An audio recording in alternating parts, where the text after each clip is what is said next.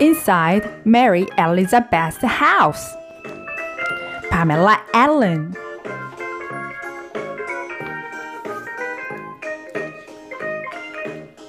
Here is Marry Elizabeth's house. This is Marry Elizabeth. And these are the boys.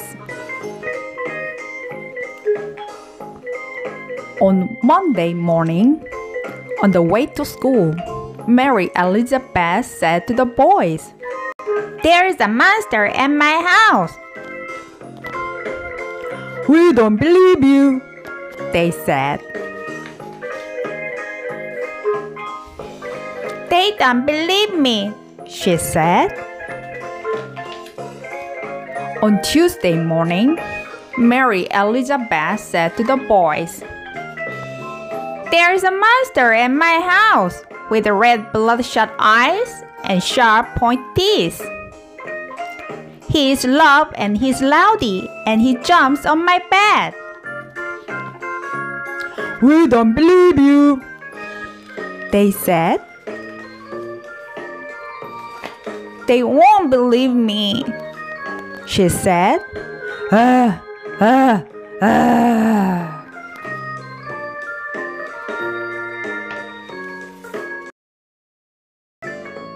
On Wednesday morning, Marry Elizabeth said to the boys, "There is a monster at my house with red bloodshot eyes and sharp point teeth. He's loud and he's loudy and jumps on my bed. He doesn't wash and he won't clean his teeth. My mother says that he will have to go, but he likes it at my house. He told me so." "We don't believe you," they cried and they laughed.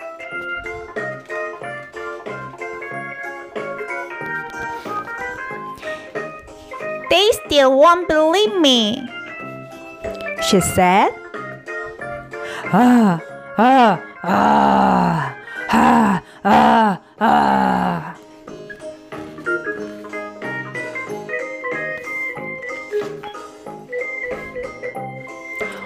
On Thursday morning, on the way to school, Marry Elizabeth said to the boys, "There is a monster in my house." "We don't believe you. We don't believe you. We don't believe you," they chanted. Marry Elizabeth smiled. "I'll show you," she said. "Come for dinner tonight at 7. "Yum! Food!" the boys shouted. "Is the house painted red, number 11? You will see," said Marry Elizabeth.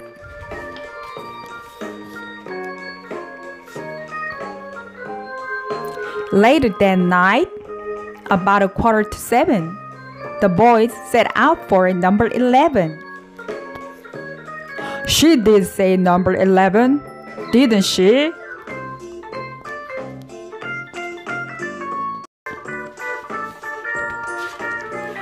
Knock, knock, knock.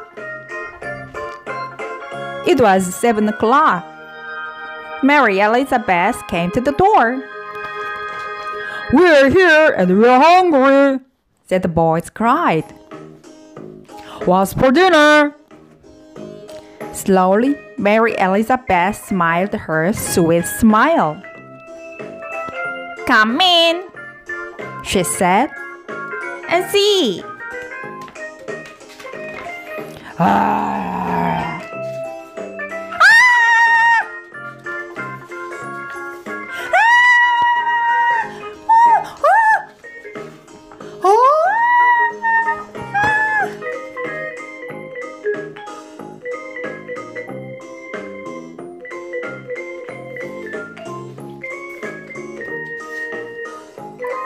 "Now they believe me," she said.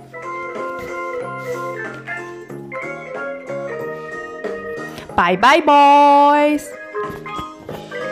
The end.